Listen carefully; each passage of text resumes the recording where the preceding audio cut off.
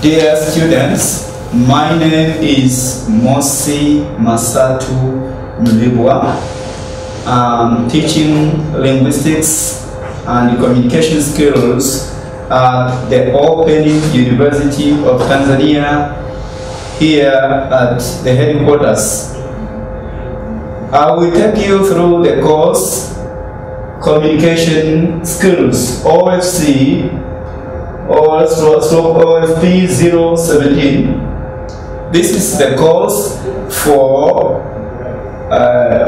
OFP Foundational Program. It is a course for certificates, diploma, and undergraduate students, and it's very different course. Don't worry. So you're welcome to this course.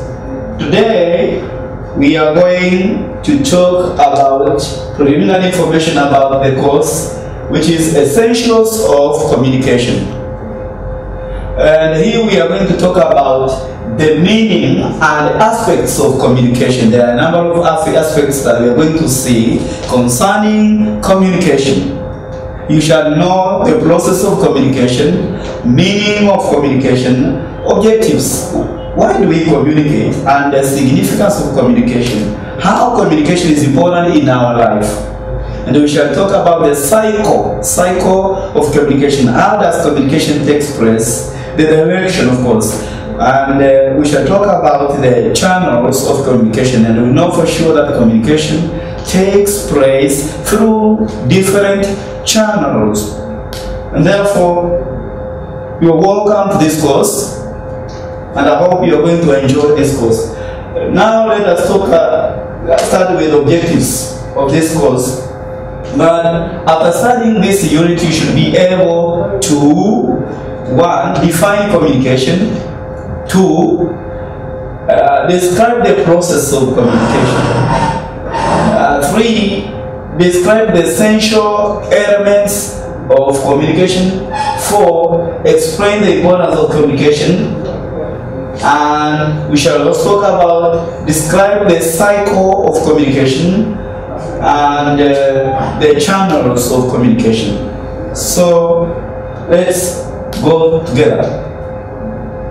Introduction. The term itself, communication. I know it's quite familiar to most of us. You have come across it.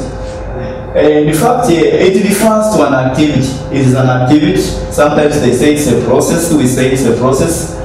It refers to an activity that people perform every day. That's you wake up in the morning, you just communicate. Wherever you go, you communicate. Whether you have the ability to speak or don't have ability, you communicate. That's why those who are not able to speak, they can communicate. Actually, it's said that as humans, we begin to communicate at the moment we are born. So you can see that at the moment we are born, we start to communicate. You know, the child is born. When it's born, it begins to cry. A cry is a sort of communication. For example, so the cry of a baby draws the attention of its mother, thus making the mother to either feed or comfort the child. In this case, the baby's cry communicates a message to its mother. So there is something a child is communicating. So communication refers to an activity or process that serves to connect people through space and time. Space and time. So through these different dimensions, we can communication can save us, can connect us, can bring us together. All communication involves a person understanding others and having others understanding him or her. In this way, it unites people and person and a group, or group and a group. So you can see that communication unites people, brings people together, and nothing can take place if people cannot communicate. Studies have found out, however, that even through people communicate, even though people communicate, since they IFAs, they are not as effective as they should be. And I want to tell you why it is important to study communication and why the Open University has opted for this course for you to take in your course of learning. So, you need to learn communication. It is not something natural. So the process of transmitting information from an individual or a group to another is a very complex process as it involves different stages. Hence, the purpose of this unit of study is to train you on how best to communicate with others. So when you come through this course, you will be able to communicate with others very effectively. You can communicate by speaking, by listening, by writing, by reading, and whatever. So they can help you as a student in your career. So this was an introduction, but let us talk about the meaning of communication as our first objective. The word communication derives from the word common, which refers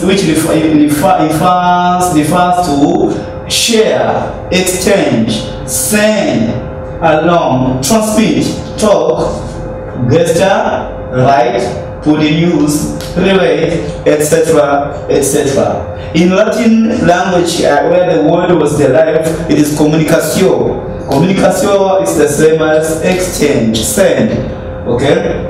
So, since time immemorial, human beings are known to have communicated. It's like I'm repeating the things I'm talking about in a number of ways. In the traditional African society, people used to communicate in different ways. So you can say that communication began even before the invention of writings or print system or printing devices or these sophisticated modern systems of communication like telecommunication, mobile phones, I mean, and others. For example, in some communities, even in Tanzania, in some communities in Tanzania, there are different ways people communicate in the traditional society to bring people together. And I will give you some of these examples. For example, in some communities there is a sort of wailing. In Sukuma community, this sort of wailing is mostly used.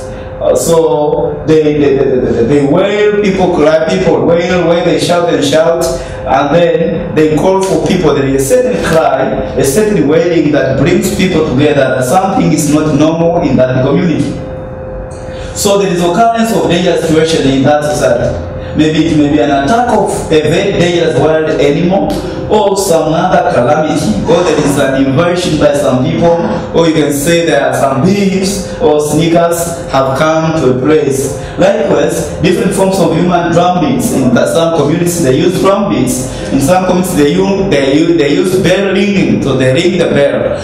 In some communities they use what we call horns. So they blow horns and then people come together when something has to take place. Maybe there is a meeting, a community or a public rally. So people are called together to come by using those systems of communication. So communication is there in our life even before the invention of writing and modern systems of communication. So joy and celebration, sorrow and grief, invitation and reception. These are issues that the traditional society use some sorts of communication. So in some cases the drum was used to announce the demise of the ruler or the lady, like the chief or a king. So when someone dies, let me give you an example from the community I come from. When someone dies, there is a bell ringing. So there is a sort of ringing which distinguishes between when someone has died and distinguishes between when there is a public rally. Okay, so that's what we can say about communication in our life in the traditional society. So in modern times, communication between people and groups has evolved very much, especially after the establishment of the print, audio and the visual media. And now we say the world now is becoming a village because of sophisticated communication systems. Furthermore, the advent of the internet has, metaphorically speaking, reduced the size of the world by making it possible for people from different places in the world to carry out face-to-face interaction. And we know now you can talk to people in the USA, any corner of the world. You can talk to these people, you can share with these people in a second. That's very possible because of new invention in communication. So we are continuing with the definition of communication so that we broaden our spectrum of understanding. In this unit, the term communication is used to refer to the process. That's the very simple definition we are taking into account. The term is used to refer to the process by which people are able to transfer meaning between themselves. Do we transfer meaning? Meaning is the general term. We can transfer emotions. We may want to express our emotions. We may want to express our feelings to others. We may want them to know what we feel, what we think. So that's communication aiding us as people. It is the process that allows people to share information, ideas, and feelings. So you see, that's what I'm saying, we can share. Where no meaning is transferred, no communication is taking place. So here we are saying the essence of communication is that meaning is exchanged. So if there is no exchange of meaning, there is ineffectiveness in communication. Maybe there are some barriers we shall see in some upcoming lectures. There are some barriers, what we call noises. Communication may not take place, and in this sense we say there is no meaning transfer and the purpose of communication is not achieved. So communication is a learned skill, as I have said. It's something you have to learn. Most people are born with the physical ability, of course, to talk, but we must learn to speak well and communicate effectively. And it's not only to speak, it is also to write. For example, when I was still young, I didn't know to write a letter, an application letter. I didn't know to attend an interview. I didn't know to attend a lecture. What am I supposed to do when I'm attending a lecture? But now I'm very familiar because I learned about communication. I can write a letter, I can write an email, whatever, and I can communicate. So, speaking, listening, and our ability to understand verbal and non-verbal meanings are skills we develop in various ways. Yes, we develop skills. We are not born with these skills. We are just born with the ability to acquire these skills from the surrounding community. We learn basic communication skills by observing other people, that those people we live with, and modeling our behaviors based on what we see. So we are adhering to norms of communication when we interact with people surrounding us. So communication is an academic discipline. You must know that this is an academic discipline. Embraces a large body of study and the knowledge that led to all the ways we communicate. So there are so many issues that are included in this complex issue of communication. It focuses on how people use messages to generate meanings within and across various contexts, cultures, channels, and media. So that's why I've said in the previous that you have to learn. In the school, you have to learn. In all, the field promotes the effective and ethical, we can underline, effective and ethical practice of human communication. So there is effective. How do you communicate effectively? How do we achieve the end of communication?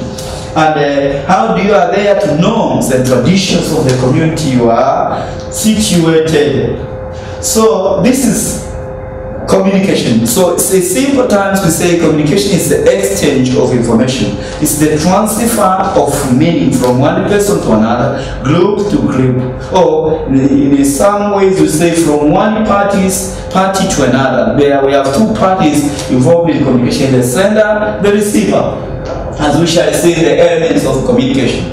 So let us talk about why is communication important. I think you have ever asked yourself. I don't know if you have ever asked this question. Why is communication important? My student, In our daily understandings, of course, we spend most of the time, and I think you know this, communicating with one another. It's estimated that 75, this is the research, 75% of persons' day is spent communicating in some ways. Most of our communication time is spent in listening and speaking. That's what they have observed, researchers. While a minority of that time is spent in reading and writing. So in most cases we listen and speak, and in a few cases we read and write. These communication actions reflect skills which foster our personal, academic, and professional success.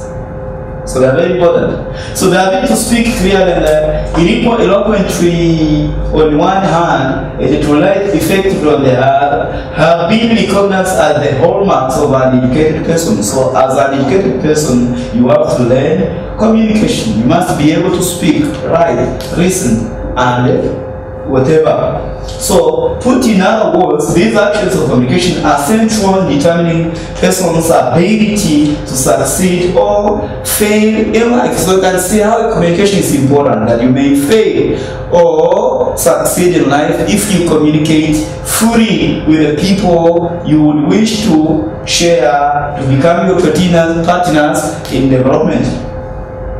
Explore how you interact with others in various kinds of contexts. As a university student, I'm telling you, an employee or a member of society in general. So you can see, you know, communication can lead to termination from a job. So you must be careful that communication is very important. And sometimes communication can lead to death. For example, if there is a fire accident and the communication breaks down, you can see that people can die, people can lose their properties. Who do you interact with and what information is exchanged? You can ask yourself this question.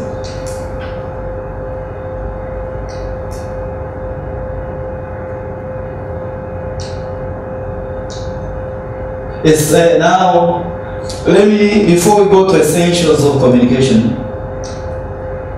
let me give you this visual summary about communication by one scholar called Light, I want to write on the board, Light 1980 is called Light, and the year is 1988. He gives four main purposes of communication. This guy called Light. The first one is expression of needs, wants, or you regulate the behavior of others to get something. So you express your needs. If you want something from somebody, you just communicate. Another, number two, is information, that is transfer of information. You want to share information or convey information from one person to another. That is informing. Like when you go in the classroom, teaching and learning takes place in the form of informing. So another is, number three, social closeness. Social closeness. That we communicate to establish and maintain our relationship with the others. This is what we call the small talk. That we want to maintain relationship. We become close when we communicate. I can give you a very fun example. Those who are in a relationship, you find that when they don't communicate, there is no communication. You find that they can fight. You find that they can go into conflict, and that can destroy their relationship. So communication is very important to keep our relationship. Number four is social etiquette.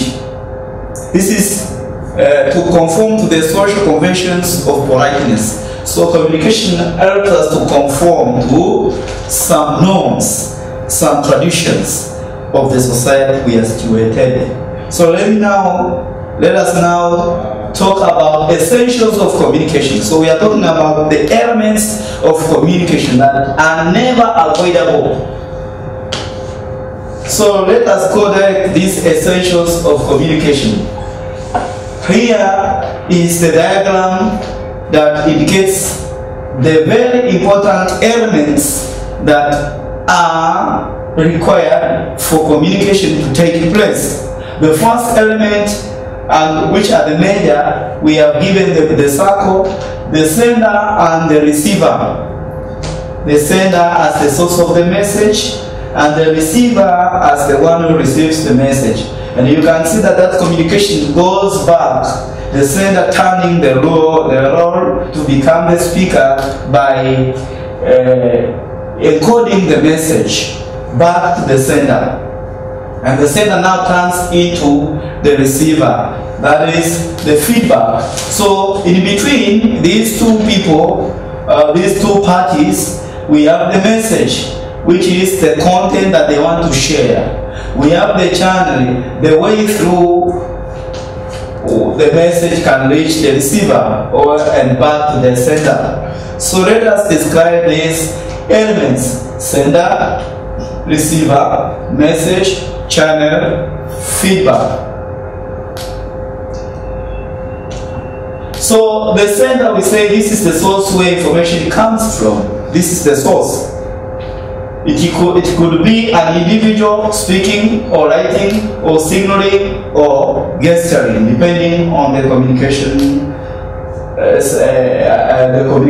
environment, what we call communication environment. Number 2 is the message.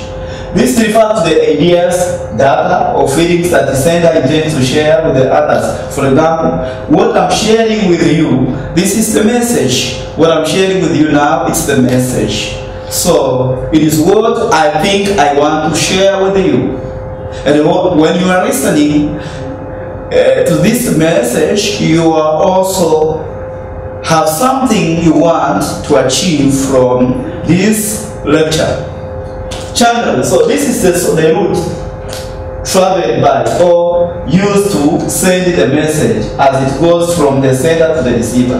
It refers to the form in which the idea or feeling is delivered across. In spoken communication, this could include face-to-face, when you interact with this person face-to-face. You are all present at the communicative environment. And also, you can, by using meetings, telephone or video conferencing. In written communication, it includes letters, when you write letters, emails, memos, reports, and the list is endless. So that's the channel, how we take the message to another person. Receiver, we say this refers to one or more individuals for whom the message is intended. So these are a person or people or a group of people whom we want to have this message. And for now, it is you listening to me. You are the receiver of the information I'm sharing right now. So this is the goal. This is the goal to which the message is targeted. So where do I want to send the message? If you want to send the message to your mom, you want to send to your daddy, you want to send to your girlfriend or boyfriend or husband or wife, whatever. Or you are an employer, you want to send a message to the employees. Maybe you can conduct it through meeting. So you are the receiver. So the last very important element, essential in communication process, is feedback. So as we communicate, we need the feedback. Sharing never takes place. Exchange never takes place if we are not giving feedback. So feedback, what is it? We say it refers to the verbal. Verbal, that means words. When we produce words, you can react in form of words when you listen to somebody or you read something. That's why when people are reading a message on WhatsApp, they laugh on themselves. You can find that you may think they are crazy. They are not. That's the feedback they are giving, although the speaker or the writer is not there present. Non-verbal, that's any reaction you can do which is not in form of words. From the audience who receive the message. This gauges whether or not the receiver has understood the message. So this is the last stage in the cycle, the process of communication, where we receive the feedback from the listener or the receiver or the writer, the reader. So when I write something, someone reads, can give the feedback in form of a letter, or can make a call through mobile, through telephone, or can write an email as a feedback as a response to what I have stimulated. So, but there is another element that was added in some models of communication, which was not there in the primary or the basic elements of communication. And I want you to understand this concept, noise. And sometimes we find that students do confuse this concept, noise. They think it's something that they have to produce with their tongues. That something in form of vocal, something in form of words, shouting, cries, anything that is more physical. That is not the only thing we talk about in noise. So now, calm, you will find the right fact. So noise, this is the interference. So the other word we use for noise is interference or barrier to communication. It's a barrier to communication. Something that impedes communication to take place. So we call it barrier. So it's a barrier or it is an interference to communication, whether it is in form of or vocal or something more physical or something more internal to speaker or listener. That's something called psychological, or something that has to do with the meaning of what we communicate. If we don't give a clear message, we may find that we are not effective communicators. So that's the noise that will happen. So this is interference that keeps the message from being understood. So meaning is not exchanged, or it is exchanged but not effective. Someone may be misled. There is misinterpretation of the message. So interference to communication may be physical. You can see it may be physical in form of sounds or noises of objects, anything surrounding the communicative event, or psychological in nature. So physical interference keeps a message from being heard properly. We shall talk about the barriers to communication in the upcoming lectures. Psychological interference occurs when communication receivers are distracted by feelings that disturb the mind of the receiver. So you find, for example, I'm teaching here, I'm on a lecture, you are listening, but you find you are not psychologically fit. Some people say I'm not in the mood. So you're not in a listening mood, and therefore you are affected psychologically, and you will never understand properly what I'm sharing here. And therefore, let me argue that be an effective listener. And this course helps you to become effective listener. This explains, for instance, why a hungry person cannot be able to read. Listen or write effectively. When you're hungry, that's a problem that can happen with you. So let's talk about the main categories of communication. We are done with the elements of communication. We have talked about the sender, the receiver, the message, the channel, the feedback, and we have added one element, the noise.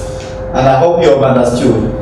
And now I take you to another element, another thing we want to talk about today. Many categories of communication, or many types of communication. We send and receive information through a number of ways, of course. We have no one way of communicating. There are so many, but we classify into two main. So the ways can be categorized as verbal communication and non-verbal.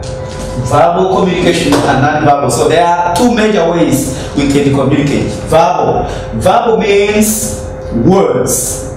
Words. So this is the communication that takes place in the form of words.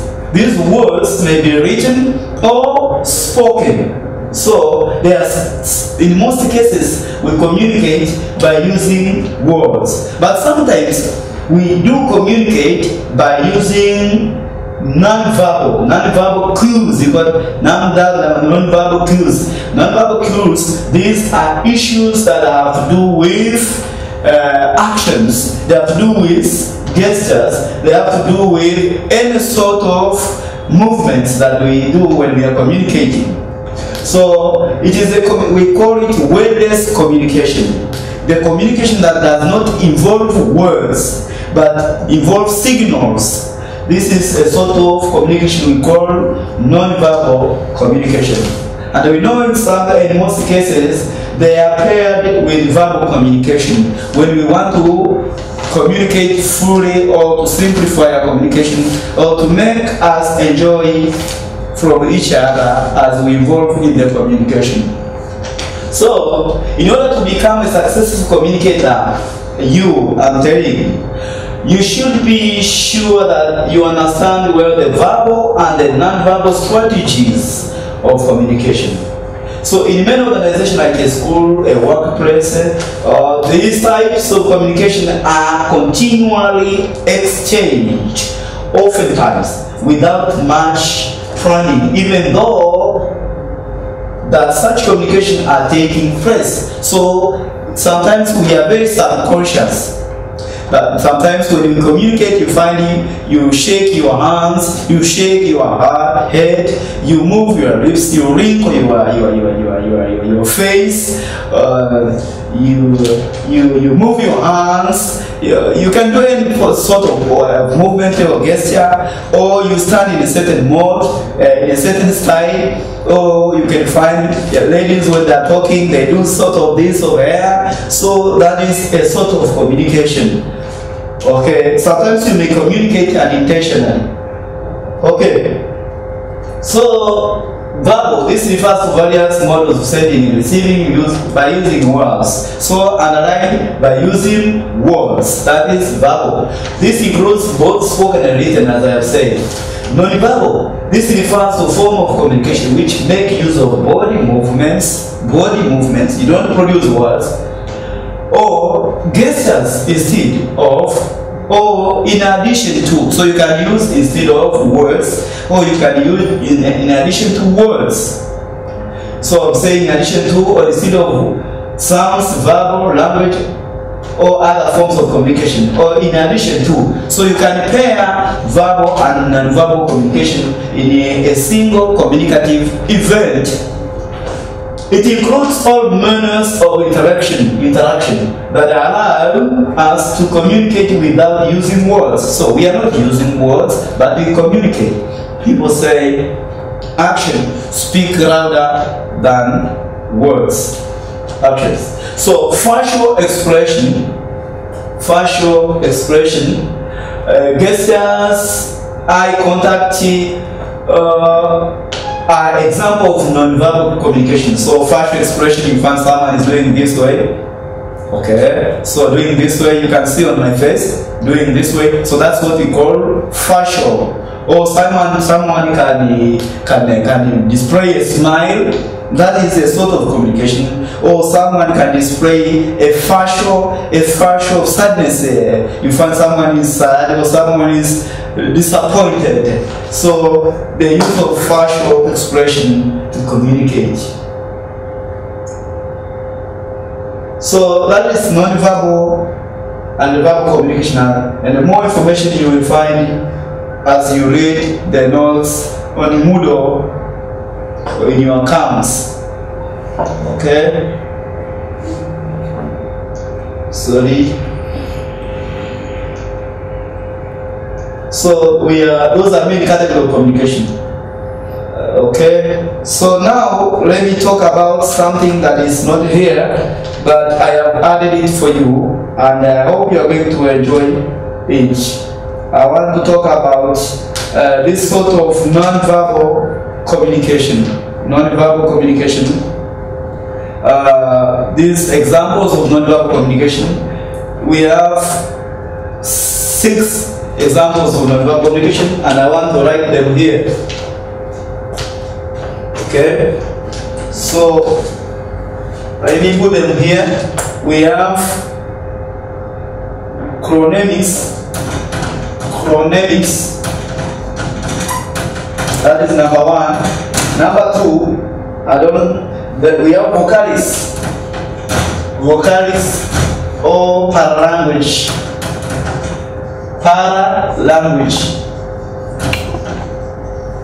And number 3, we have the so-called haptics. And number 4, kinesis.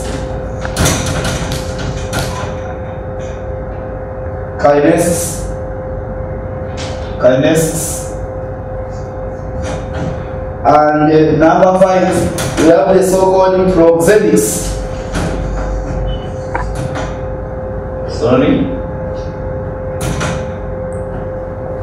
Proxemics.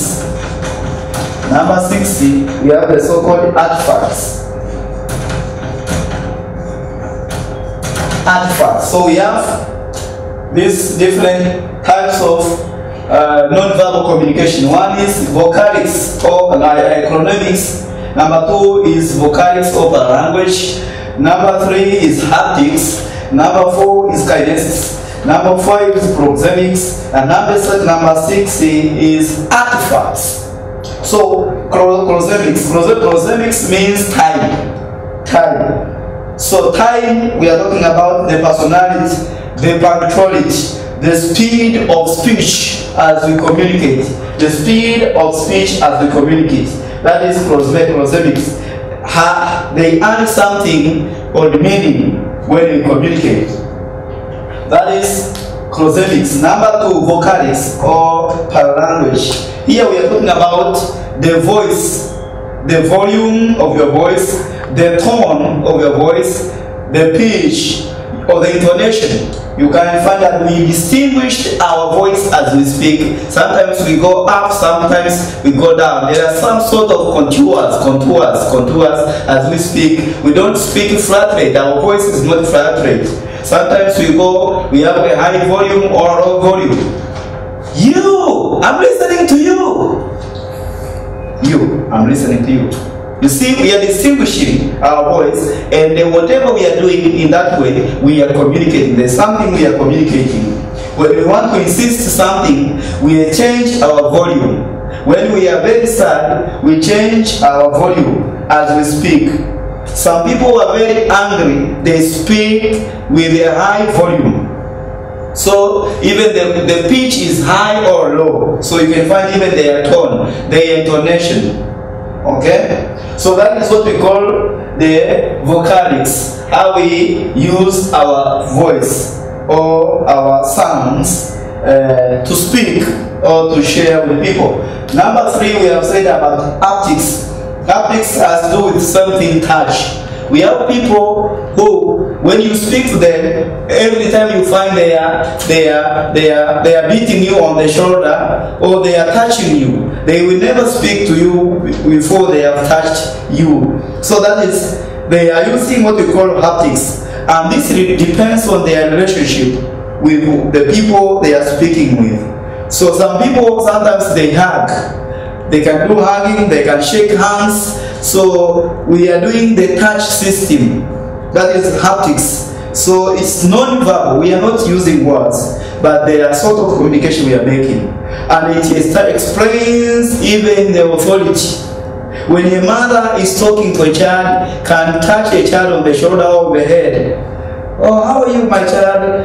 How are you feeling? That touch on the head or on the shoulder or whatever. A husband and a wife, they are sort of touch. So it differs depending on their relationship. So we call it haptics. And number 4 is kinesis. Kinesis means movement. So the movement. This is the body language, the body movement, like a sort of gestures like hands, like you are putting here, you are using legs, or whatever, or the way you are standing, what we call posture. Some people stand this way when you are going on the show. You see, some people are standing this way, some people are standing this way when they are taking a snap. So you see, that is also a sort of communication. So there is also facial expressions, as I have told you, about the use of face. The face, it can talk about something. How someone can use a face to express sort of meaning. Let's say a girlfriend can use a face to express a sort of meaning to a boyfriend. That is what we call kinesthesis. Any sort of movement has meaning in communication. Number 5 is proxemics. Proxemics is the term that means distance. The distance between the speaker and the listener, especially in the environment when the speaker and the listener are all present in the communicative environment. So distance maintained between the sender and the receiver has some sort of meaning. So people of intimacy, people of the same relationship, people of the same age group, the peers, the peer mates, when they communicate, they have a sort of proxemics. When they come closer to one another, you can find a boss and an employee. There is a distance they have to keep. A mother and a wife, and a mother and a child, or a mother and the son, they can keep the distance. There is a sort of distance they have to keep. Or a boyfriend and a girlfriend, a husband and a wife, they have a close proximity. So they are very close. So that expresses something. If you find people are very close and touching, what we call zero distance, you may say these people are in a relationship. They are boyfriends and girlfriends. So the last one I have said is artifacts. Artifacts, this is appearance. Appearance is something has to do with clothing. The way you clothe, you put on your clothes. You see people who go for the gangsters, you know how they dress. The workers in a company, you know how they dress. It has meaning. You don't have to say this is a nurse. You don't have to say this is an engineer or an architecture. You look at the clothes they are wearing. You don't say, you don't have to ask, is this a police? You look at the clothes, the kind of clothes they are putting on. They communicate something. So there is something what we call hairstyle. Hairstyle also communicates something. We have these people, the singers, the stars. These people have their own, the superstars have their own communication. So you know they are kind of hairstyle, the shave style, or the hairstyle if it's ready. You can see the difference. Or what somebody is carrying in hands. Someone is carrying something jealous. Even the lifestyle communicates something. So that these are the sorts of nonverbal communication, the 6 ones. They have said proxemics means time, vocalics or language means the volume or the voice, Haptics means the touch, kinesics means the movement, proxemics means the distance between the interactants, people involved in interaction, The artifacts means the appearance, how do I appear? Like I'm appearing here. You can know, there's something you have to communicate. And therefore, let me take you to another thing which we want to share this day. So, let me talk about the cycle of communication by the aid of a diagram. This is a mode. You can look at that communication needs a context. And this context, sometimes we call it the common framework of reference. Context means the sender and the receiver, they have certain backgrounds they share. They share something in common. That's why they are involved in communication. So before you come into communication, there are some issues. Of course, they are not issues that you have to discuss with your interlocutor, but there are issues that are there. They define our communication. So the context, that is what we want to say, the common understanding. You share the culture, you share the meaning. You find the gangsters, they have the way they speak language, they use slangs, which we call it's a concealing language in linguistics. It's the language that an outsider of that group will never understand, even if he is present, even if he or she knows the language they are speaking, maybe Swahili or English, but they may not understand what they are talking about. So context. So we have the sender. This sender has the role. The role of the sender is to encode the message, and they can select the medium. That is the way through the message reaches the receiver. You can use your mobile phone, you can use an email, you can use a written form or anything. So through that medium, you send your message by a certain channel. And we have said the channel can be on or face to face. It can be the use of a mobile phone. It can be the use of internet or whatever. And then you send the message. What you send is the meaning. It is the point where they negotiate the meaning. And so in between that cycle, there is the message. Everything involving here is something else that has to do with the message. So it's the message that is bringing us together. So meaning is negotiated at this stage. So the receiver decodes and they interprets. So to decode is different from encoding. Encoding is when you have an idea in your mind, you assign meaning to that idea, you change that idea in form of language. If it's in form of words or in form of body language or signals, and then you send. The receiver receives the message, and he does or she does what we call decoding. Decoding is receiving the sound signals or those physical signals, giving them meaning in a particular language. And then that is what we call interpretation. As you interpret, and then you write another message. So you find at the center there is a message. And that message you give you give the message, that's the feedback to the receiver. And that's how communication takes place. So if you go in your lecture notes, you will check page 45, a textbook for more advanced diagrams. So there is there a textbook that will help you. So it is called lecture notes on this one. So you will find it. So in the above diagram, we have context governing the cycle of communication. So the context, the common understanding, the issues that we share as people involved in communication. So this means that communication does not occur in a void or in space. It doesn't occur in nothing. Participants always communicate within a situation or a setting. That is what we call a context. So this situation or setting defines the context. And therefore, it is something that governs us to communicate. And even when we exchange information, it depends, it may be even our relationship.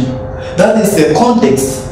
It may be the time we are communicating, the place we are, the environment we are, and the purpose of our communication. Why do we want to communicate?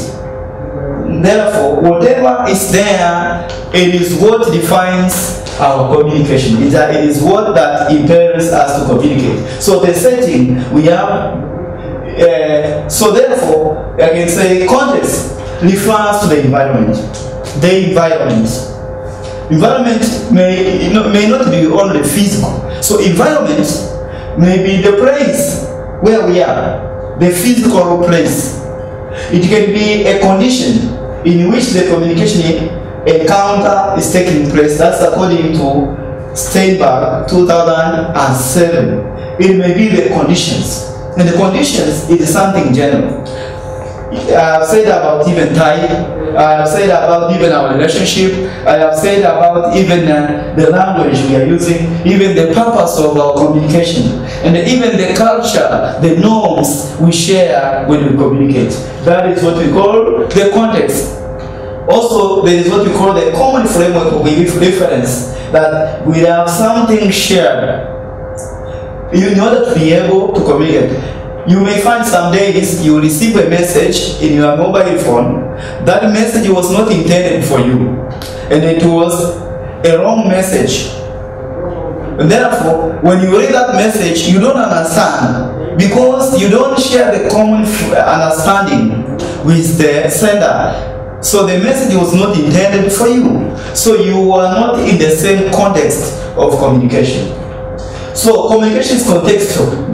That's what we can conclude. And is influenced by several factors, such as time, as I have said, physical place, the relationship, etc., etc. So this marks the end of communication. Before we conclude, I want to give you some few references which you can go and read. So they are there even in your notes on the Moodle. You will find them. Here are just a few because of space and time. We have Albert Mehrabian, 1972, Nonverbal Communication. Chicago, that's the press where it was published. Aldine, Agathon, that's the publisher. There is number 2, Algai, 1990, Bodily Communication, 2nd edition, New York International University Press. The last one is Livingstone, DRS, Sharon and Glenn, 2004. How to use body language. So there are so many references, you will go there and find them, but these are just a few, and therefore I want to end up here. And before I can say thank you, I want to say thank you through what we have learned today. Today we were learning about communication processes and the essentials of communication. We have seen how the historical background as introduction, how communication started, and how is communication in our daily life. We have also spoken about the definition of communication. When we say communication, what do we mean? And we have simply said communication is the exchange of sharing information between one party to another, or one person to another, or a group to a group, or a person to a person. So that's the simple definition, and that is very basic, very essential.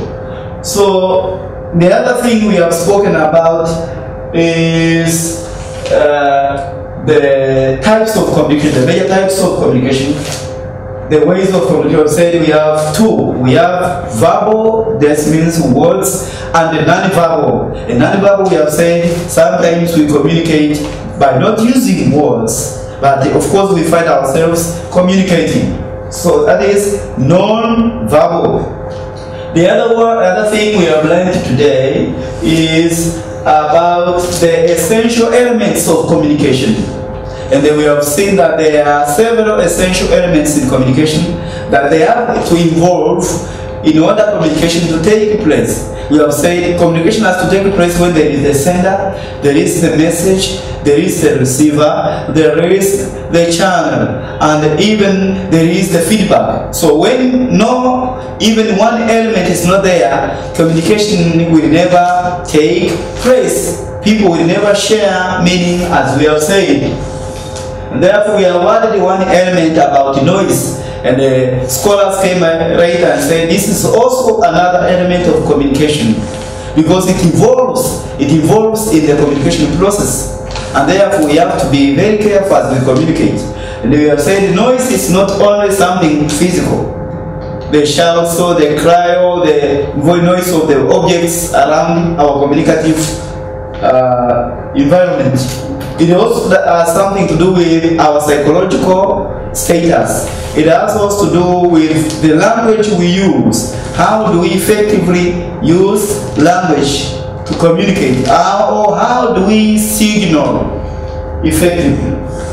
So that is also another element. We call it noise. They have said the other term for noise is barriers or interference, something that may cause communication not to take place. So, dear students, this marks the end of our communication. I thank you for listening. In the next lectures, I will take you through to other issues in communication, key aspects in communication, like the barriers to communication, the modes of communication, and the models of communication models. We go to the theoretical part, and the other parts, there is my fellow who is going to take you through when I'm done with this part. Thank you very much for listening and giving me your time.